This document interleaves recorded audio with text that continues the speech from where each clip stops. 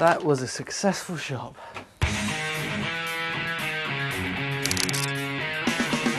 I am going to need a sewing machine. Hi Gran, it's Rob. This is my grandma's house.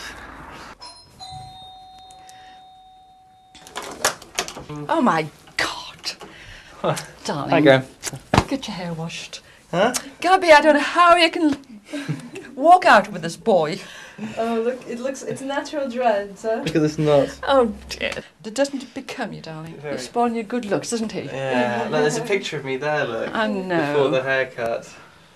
That's not you. I've got a sweeter one of them as well. Well, you've seen his No, we don't want any photo. more pictures of me. Ah. Okay, right. Why are the pictures then? Yeah. What I need to do is making patches out of this material and this material and this material onto the jacket and the shirt, and I need to know how I go about sewing something like this onto something like that. Have you ever tried just doing back stitch all the way?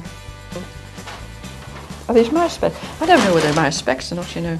So take a stitch, it's going to do quite easy like that, back. Now you'll probably find that it's going to pull away a bit like that, but it won't come apart. So it's nice and strong. It is. And what do you do when you finish it off? Just go back a few stitches. Yeah. Just about 3. I feel like I need a cup of coffee. And I'm just going to start, basically. I don't really know what I'm doing. First cut. What do I cut? Let's rip it. I'm going to try and do it without cutting, just trying to make it a bit more. Ah! Oh, That is what happens if you're not careful. I've taken a massive lump off my finger.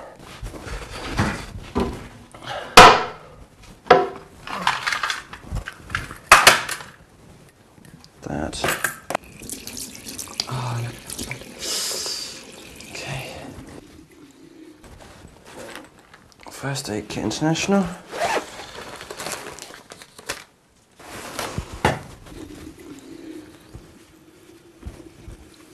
Okay. Now. Ah, hurts.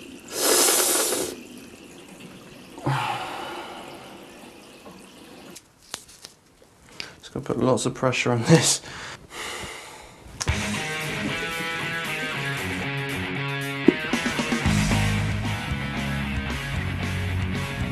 This is going to take me a lot longer than a few days, so this is going to have to come back to London with me and finish it off there with my nice little finger.